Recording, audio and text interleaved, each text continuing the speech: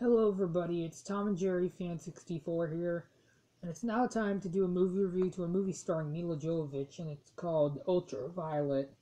This is a 2006 film. This is the unrated extended cut. This is a really great action movie.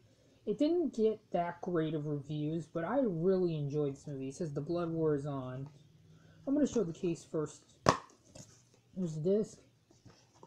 It's a format from Blockbuster, but it doesn't have a Blockbuster date. It was purchased. This is a really great movie. If you guys haven't seen this movie, I highly recommend it. It's really, really awesome. Definitely better than the first movie I watched today, which was Shock and Awe. This was definitely better.